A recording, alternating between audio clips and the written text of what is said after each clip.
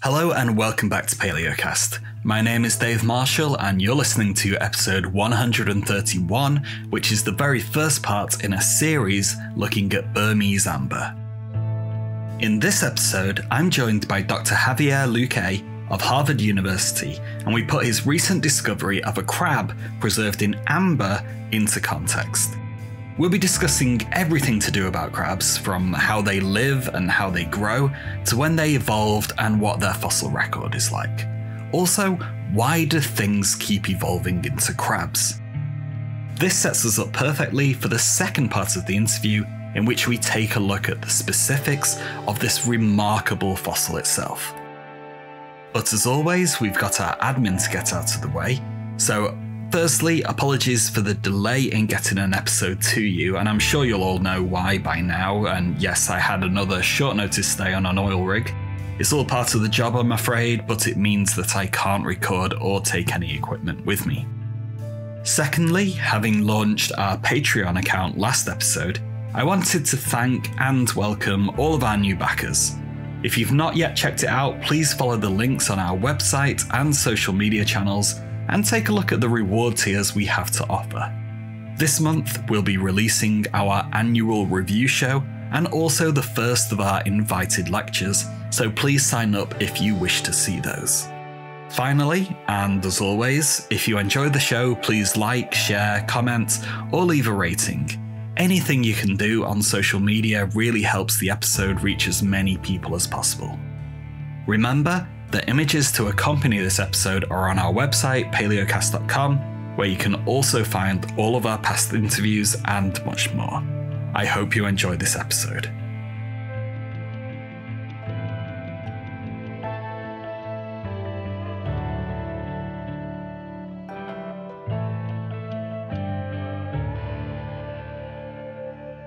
Hi Javier, welcome to the show.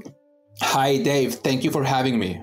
We always like to start our interviews off with getting to know a bit more about you. So can you tell us what your route into paleontology was, please? I wanted to become a paleontologist since I was around 4 years old. And this is way before not that way before, but before enough from the Jurassic time era of movies.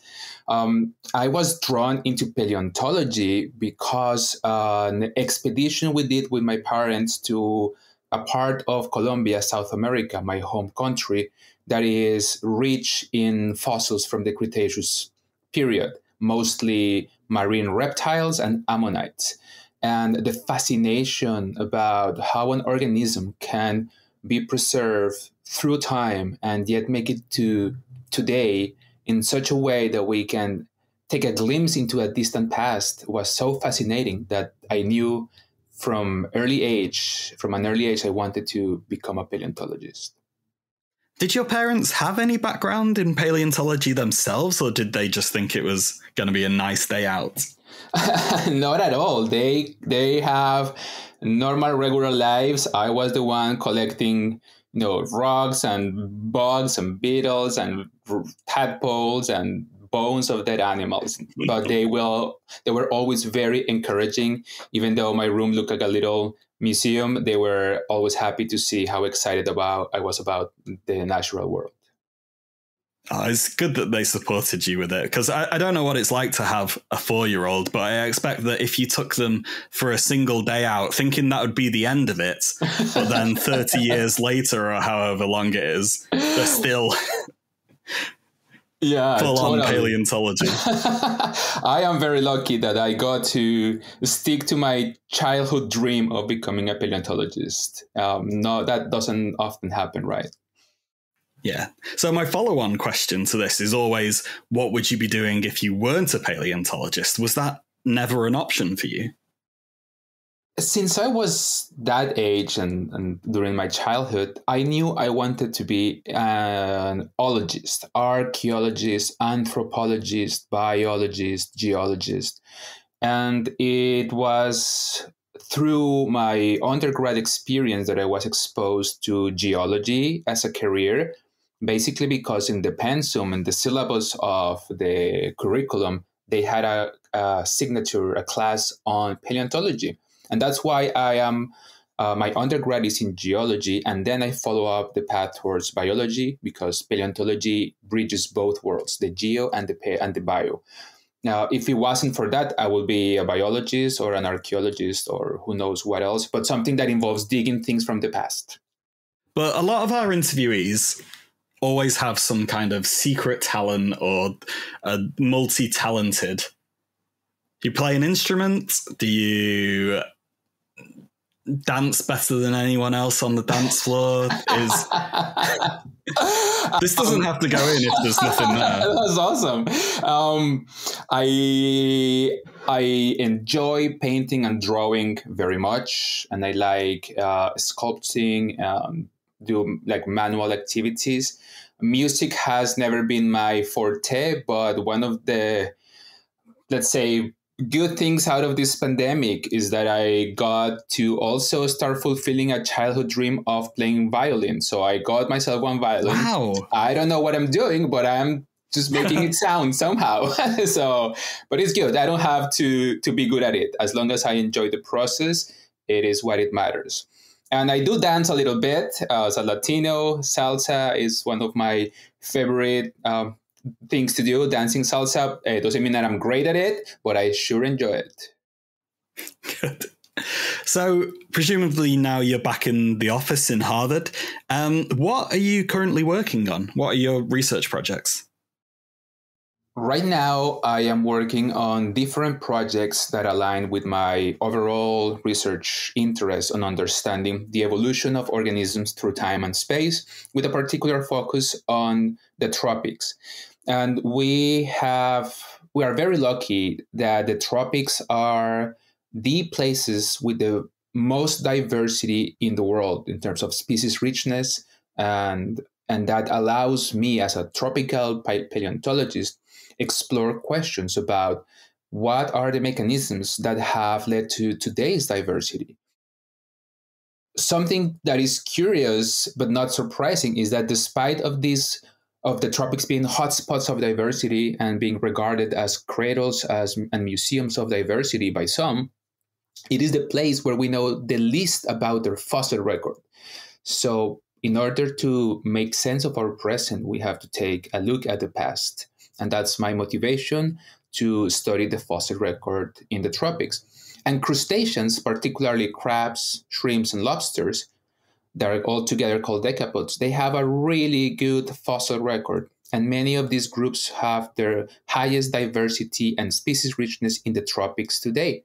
The new fossils we have been discovering are also helping us shift paradigms and change the narrative about the timing and place of origin of several groups that have been regarded as high latitude in origin, moving to the tropics, and now we see a different pattern. So part of my projects include collaborating with a group of colleagues in a project funded by the National Science Foundation to assemble the crab tree of life and investigate why do things keep evolving into crabs. And this is done with friends and colleagues from Harvard University and Florida International University, and a net of collaborators from abroad. Another project I'm working on is on the evolution of compound eyes and visual systems. And fortunately, compound eyes being hard parts of the exoskeleton, they can also fossilize. And crabs are special because most arthropods out there have one specific eye type, and one is compound eyes called the apposition eyes. But decapods and crabs in this case have up to 4 different eye types. So how is that an organ so complex like an eye can be so plastic and evolve different forms and functions? It sounds like you're busy. There's always room for more. Okay, with the tropics and tropical paleontology, with continental drift, the rocks that you're looking at are rarely from the place where they were originally deposited. For instance, the work that I've been doing in the Arctic, that used to be in the tropics in the Silurian. So does that lead you all around the world? Yes, it has.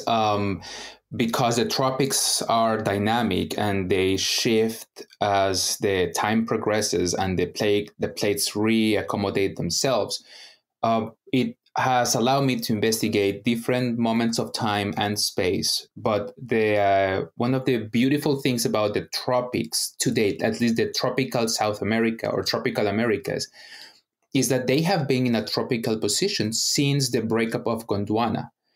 So we're talking about that for most of the Mesozoic and the Cenozoic, northern South America has already been in a tropical position, which doesn't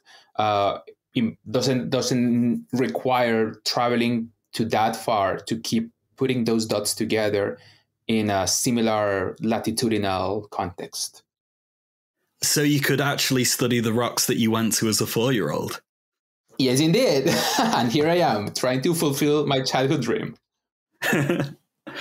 So I know you from your work on decapods. I've come across a lot of that work and stuff as I've been looking around at my own kind of arthropod fossils.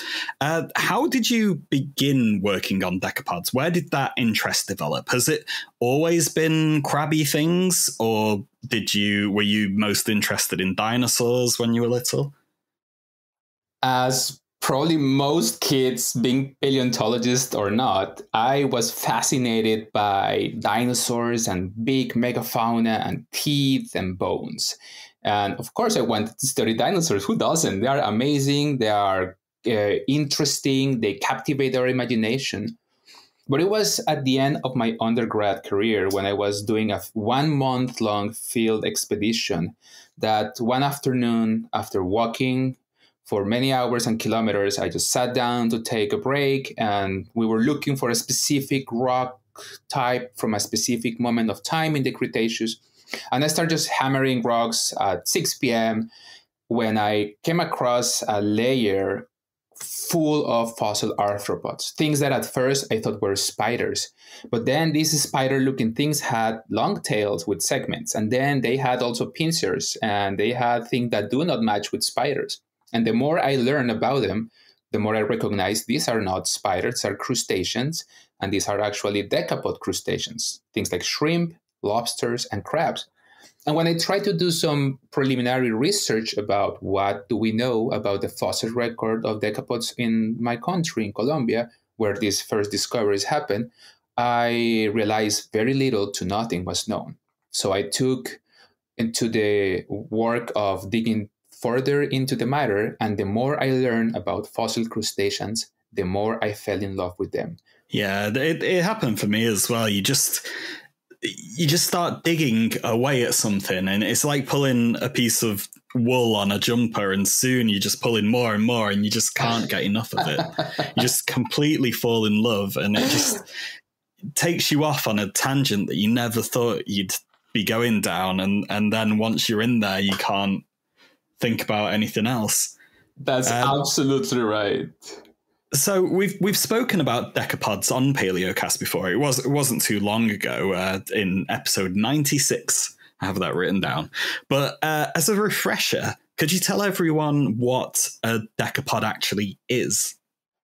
Absolutely. Decapods are a group of crustaceans distantly related with krill, pillbox or roly-polies, amphipods, etc. Decapods are characterized by having 8 pairs of thoracic appendages, from which the first 3 pairs are acting as mouth parts, and the other 5 pairs of limbs are acting as grasping appendages like pincers or claws, or as walking legs, hence the name decapoda, 10-footed crustaceans. And when do we first see them in the fossil record? Have they been around for a long time? Well, decapods are first known from late Devonian fossils over 365 million years ago. But molecular phylogenists have predicted that they can have an origin dating back into the Silurian or even the Ordovician over 400 million years ago. We don't have the fossils for them yet, but we will expect to find something decapod-looking in those time frames as well. And do you have a favorite fossil decapod?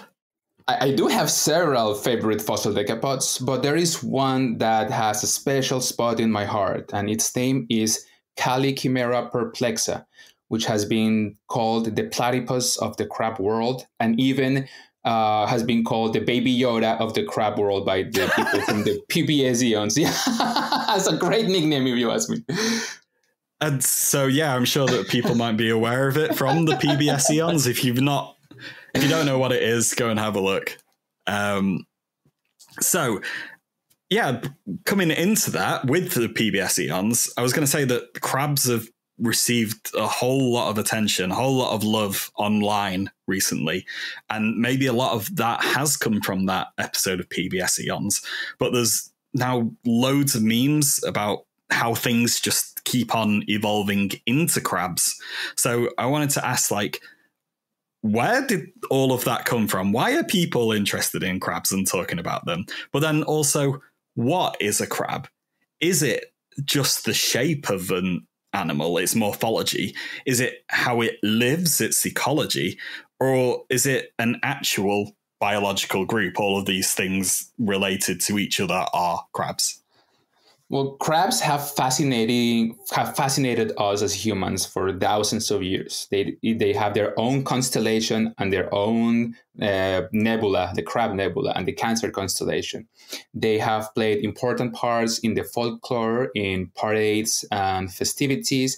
They have an important role in the fisheries, and we consume them, but some of the people who eat shellfish, and they have also a part in the aquaculture trade, and they resonate with different aspects of our daily lives. But also, they are very interestingly looking. Things that look like crabs are not crabs, and things that do not look like one end up being true crabs. So this fascination about the evolution of such a complex form and why different groups have led to similar body shapes is what has captivated the imagination of the public alike in the last few years.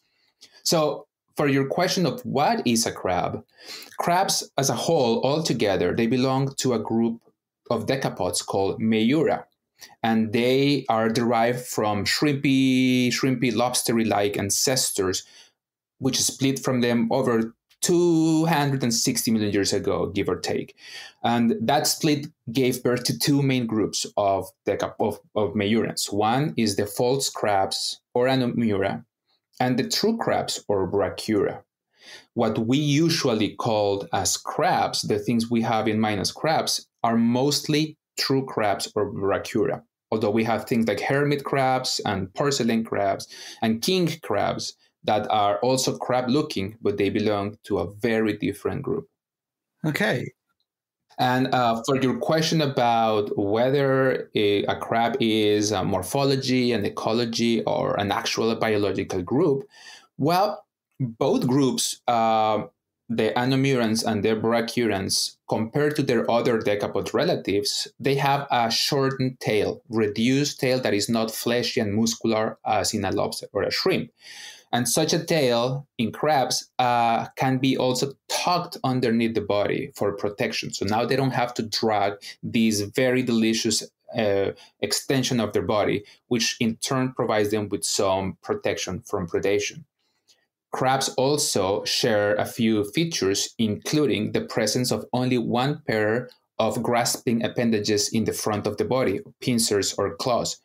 The other four limbs tend to be walking legs, compared to shrimp or lobster, which can have from 3 to 5 pairs of clawed limbs.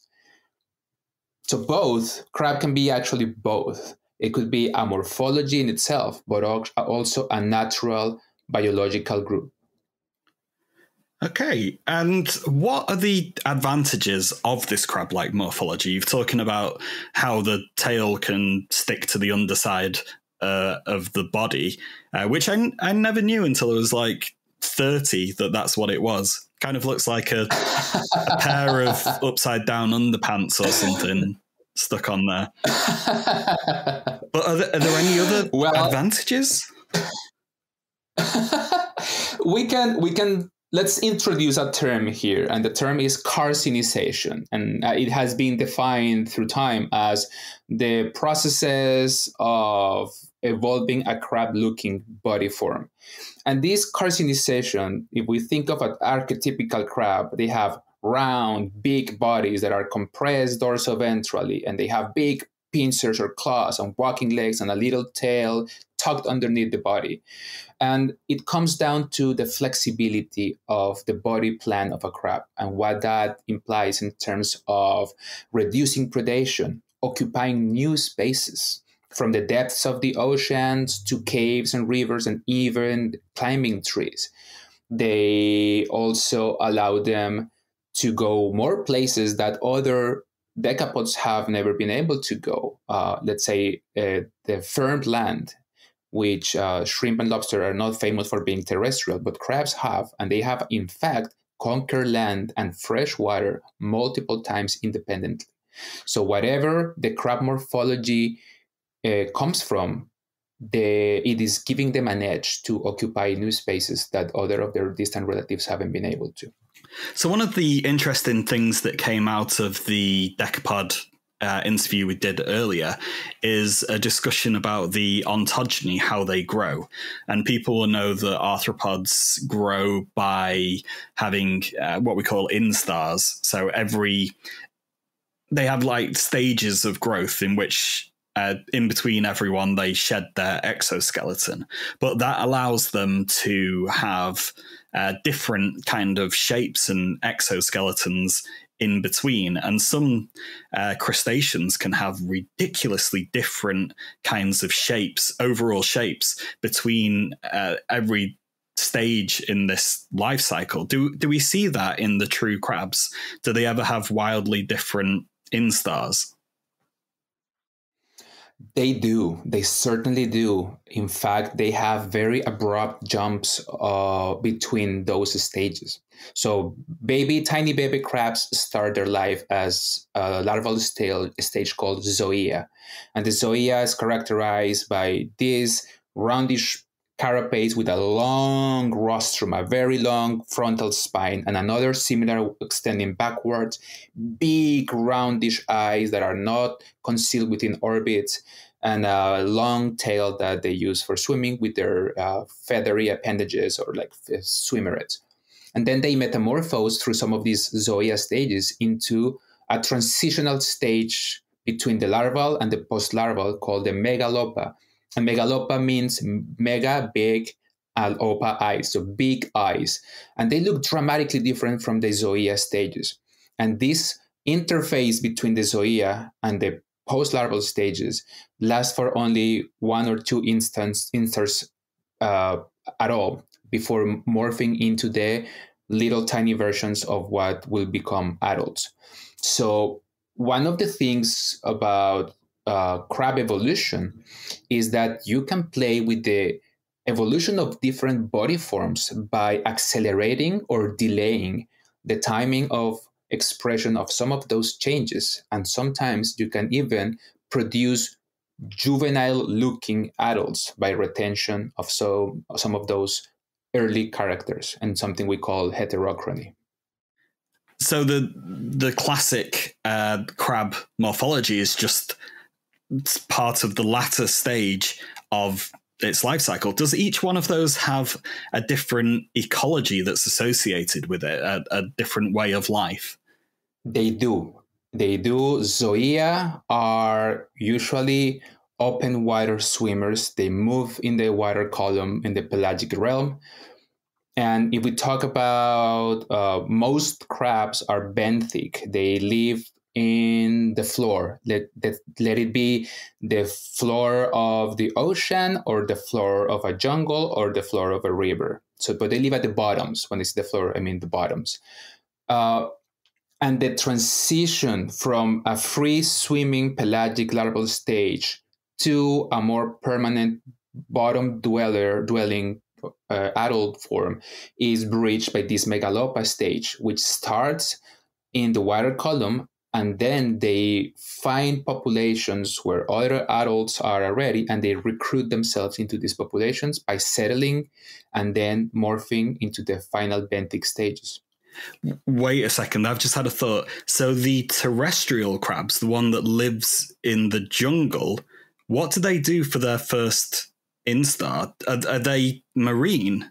And then each juvenile, as it becomes an adult, has to make the transition from marine to terrestrial?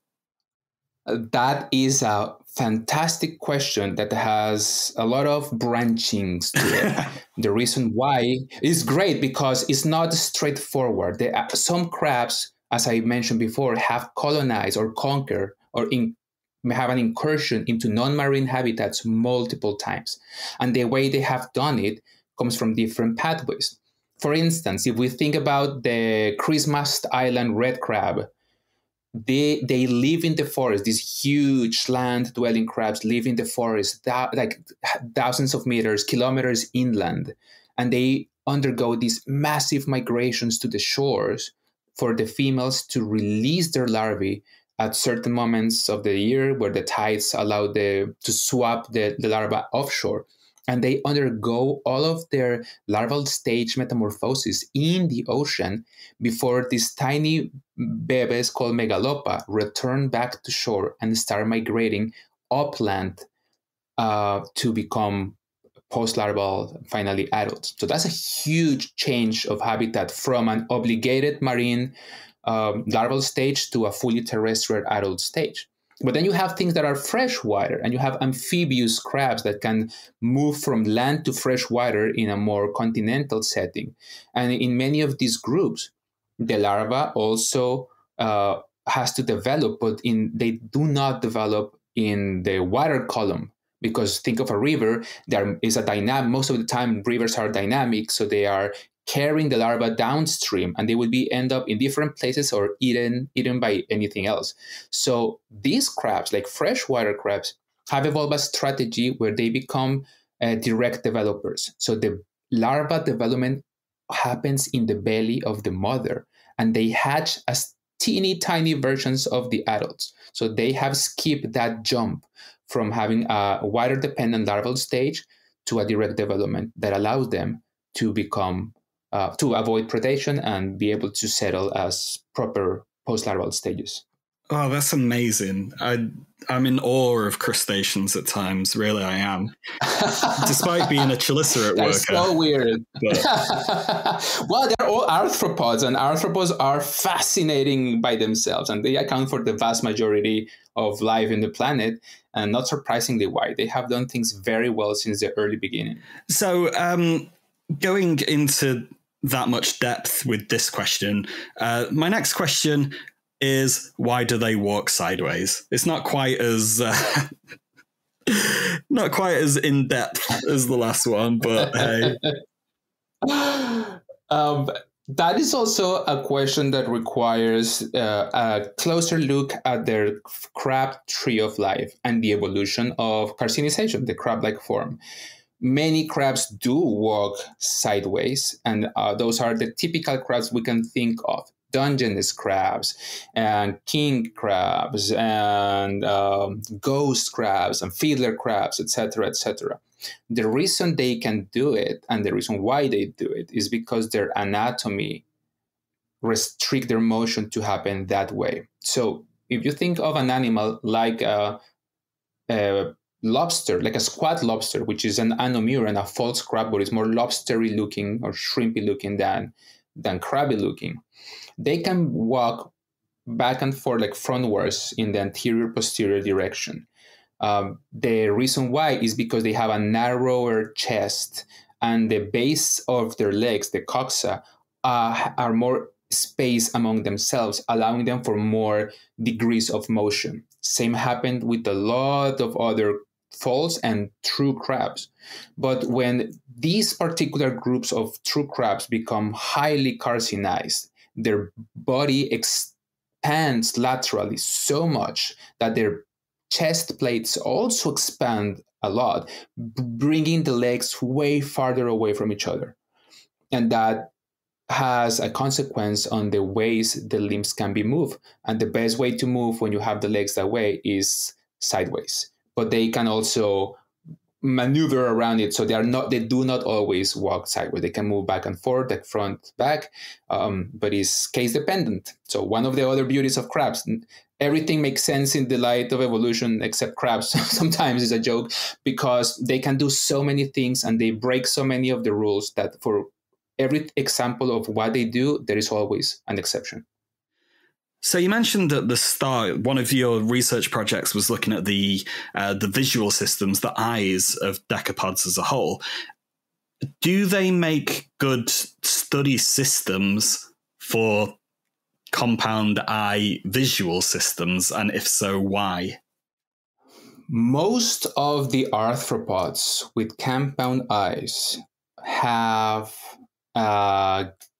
the given eye type that is called the apposition eye. And that eye type allows the light from the exterior, from the outer world, to hit the retina via a single channel. Each of these unitary elements called ommatidia with their own lens can funnel the light down into the retina like it was pouring water in a glass.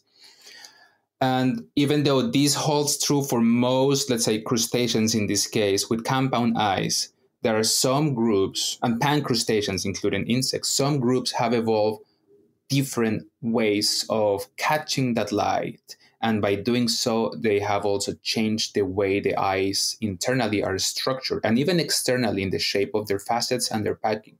A few of those examples are moths, a few groups of moths, a few groups of nocturnal beetles, and crabs among decapod crustaceans.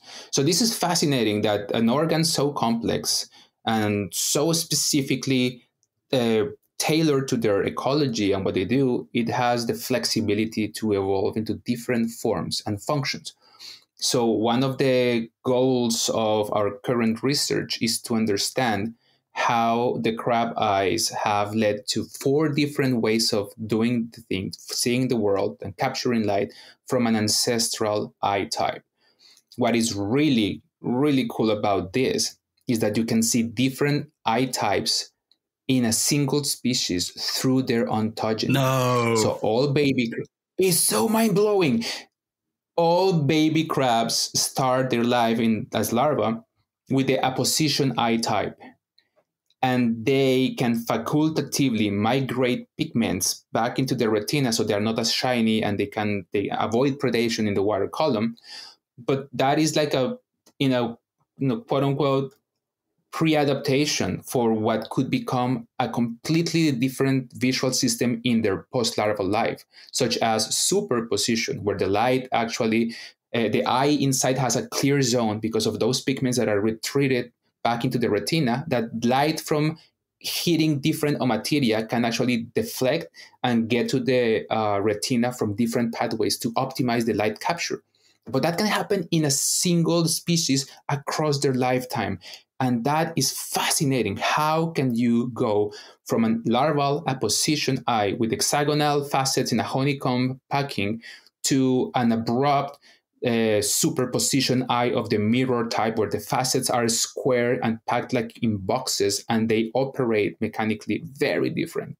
It is one of the questions we want to answer through my research and research with colleagues, but it's one of the most challenging because that implies taking a deeper look at things like ecology and development and their interplay with phylogeny. So let's focus it down now on the fossil record of the brachyurans, the true crabs. When did they first evolve? When do we first see their fossils? The first fossil brachyurans, or true crabs, that we can pinpoint in the fossil record are approximately 190 million years old. And the oldest representative of this is called Eocarcinus precursor. It comes from the early Jurassic of England. And the important thing about this animal is that it looks different than other groups of crabs, let's say the false crabs. It already sports a more crabby body form, and yet it's not quite there into the crab body plan as we think of it today. in contrast with other crabs, like true crabs at least, Eocarcinus had really long antenna, whereas most living crabs have actually very short antenna, and fossil crabs too.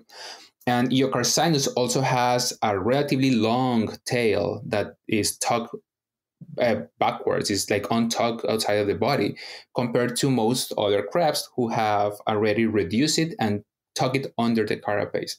And the carapace itself is not roundish, flattened like a pancake. It's more like cylindrical, a little bit lobstery. So even though Eocarcinus precursor can be the oldest crab-like fossil known to date, it is still not the ancestor of the modern groups as we think of them right now.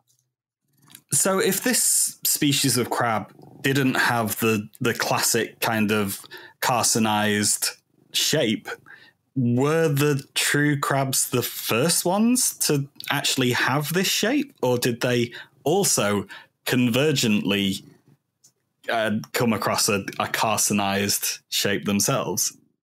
As we see it right now, we can envision the process of carcinization or evolving a proper crab-looking body form that to have happened at least 5 times among Meiurans or crabs in the broad sense.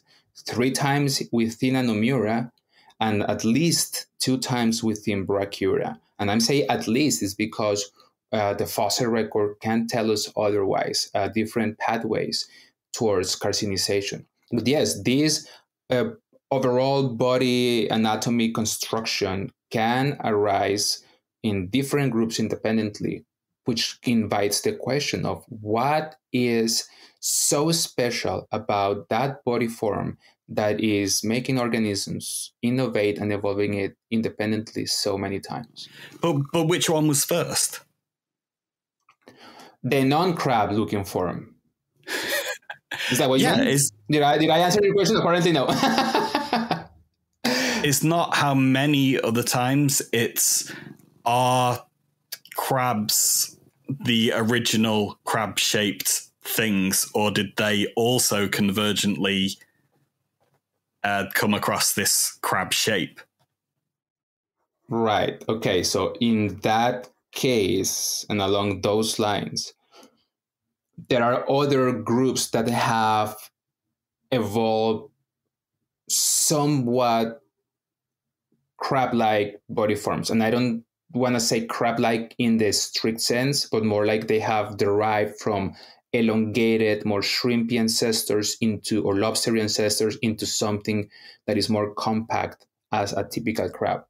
A couple of those groups include polychelidan lobsters, which are famous through the Jurassic and part of the Cretaceous. They are flattened, very flattened and broad. And those circular disc-like carapaces are more similar to the body that you will expect to see in a crab than in a lobster. And another example are cycloids. And cycloids are this really strange arthropod group. We still don't know what they are. They look like mites. They look like parasites in a way, flattened, circular, disc-shaped things that must have evolved from something different, something more shrimpy looking in a way, or more not carcinized. So carcinization per se can only be applied to crabs, but the phenomenon of undergoing such a dramatic shift of body form can be seen in some other groups. Funny or interestingly enough, none of those groups have made it to the same level as crab did, or have taken it to the level that true crabs have taken it. Are there any noteworthy groups of extinct true crabs? There are several noteworthy groups. I can think of some that are quite remarkable by their own means. One of them are called the Dacoticancroids. And these animals have a fossil record in the Cretaceous, mostly from North America and a few from Europe. And they are like any true crab that you can think of today. Very sturdy, roundish carapaces, tiny tails, big claws, etc.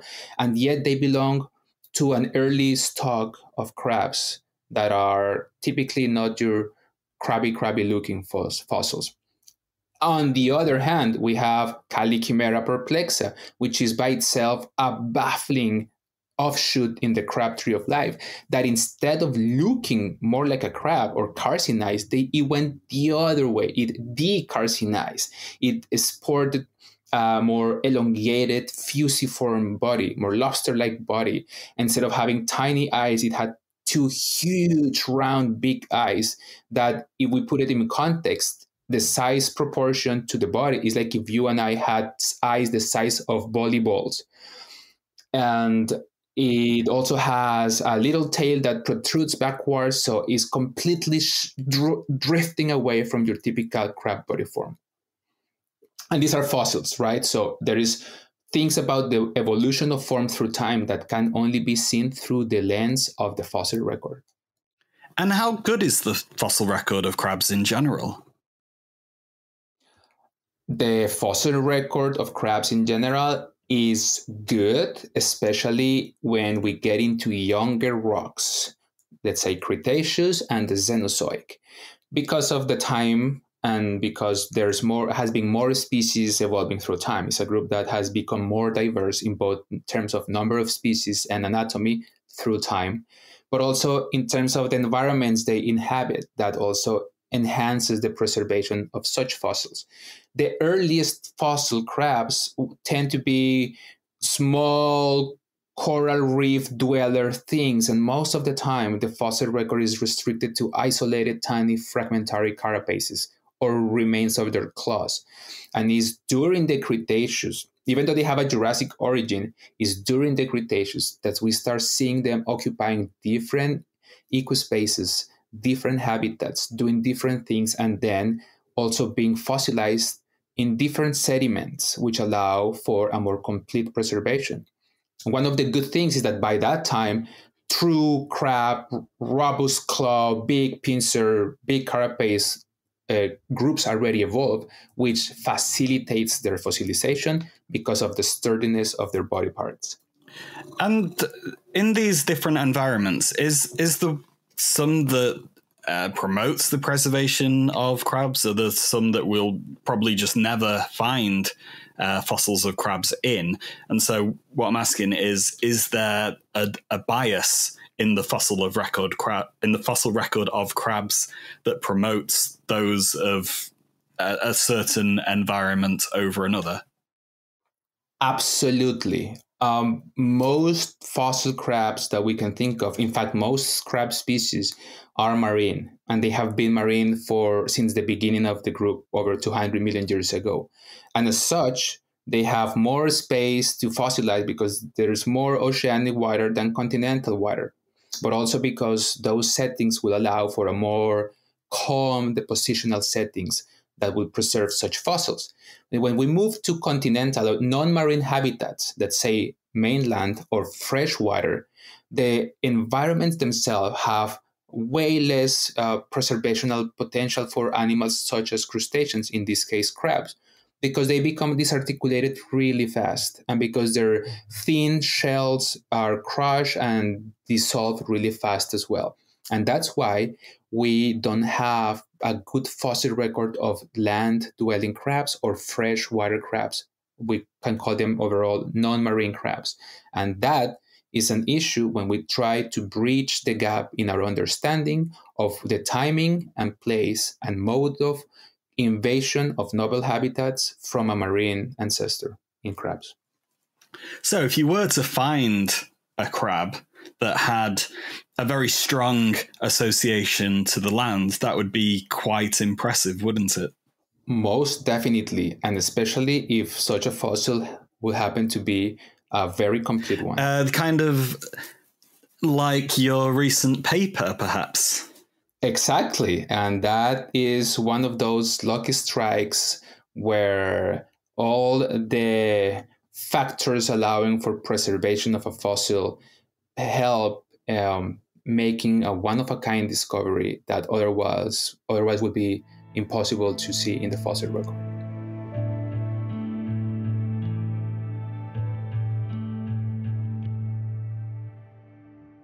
Paleocast was brought to you by Dave Marshall and Liz Martin Silverstone, with contributions from Tom Fletcher, Vish Venkat, and Elsa Pancharoli. Music was composed by Patrick Kendall Smith. Paleocast was made possible by funding from the Paleontological Society and the Paleontological Association, but the show now relies on funding from you, the listeners. So, if you've liked this episode, please consider donating, and thanks to everyone that's helped out so far. Please visit paleocast.com for the supplementary material to this episode and for our archive of past programs, and follow us across social media platforms to get all the latest news. Finally, if you enjoy our podcast, then please explore all of our video content on YouTube and follow our other projects, the Virtual Natural History Museum and the Paleocast Gaming Network.